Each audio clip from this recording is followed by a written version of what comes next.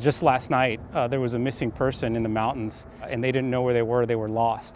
So if it wasn't for the fact that we had night vision goggles, we wouldn't be able to fly there to look for this person because it's completely dark out there.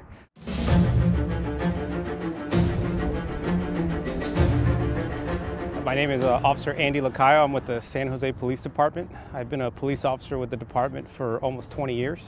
I've been flying for the department for about 5 years now. My duties right now entail being a pilot for the H125 in addition to being a tactical flight officer as well. I'm Officer Cabasa with the San Jose Police Department Air Support Unit. I've been in the Air Support Unit for approximately 3 years now. Our department decided to purchase the H125, which is a far more capable machine.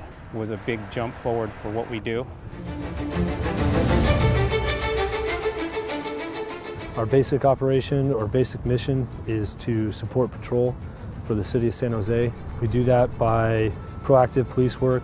We launch 3 times a night, try and fly approximately 4.5 to 6 hours a night, every night, to be overhead when the priority calls do come out. We mainly support patrol in the function of doing searches, looking for criminals who are hiding from the patrol units on the ground. Also police pursuits. Instead of the ground units chasing the offenders in a car, we'll follow them with our camera system and our mapping system. Now it's at a high rate of speed. Negative vehicles in pursuit. And we have all the capabilities communicating with the ground units in order to coordinate all the police force together to apprehend the suspect. He's on your left. Left. Stop, stop, stop. We also have a lot more equipment than the average helicopter for its mission. The camera system, the lighting system, radios, police radios on top of that. We also hope to get into some of the rescue missions. It's going to be a male in a hoodie, jeans. Again, that's more weight, but the H125 is capable to expand into that mission. Check that. Units have them. In public safety, it's very important for us to be able to overlap in not just the police work, but also the safety. They're taking them into custody.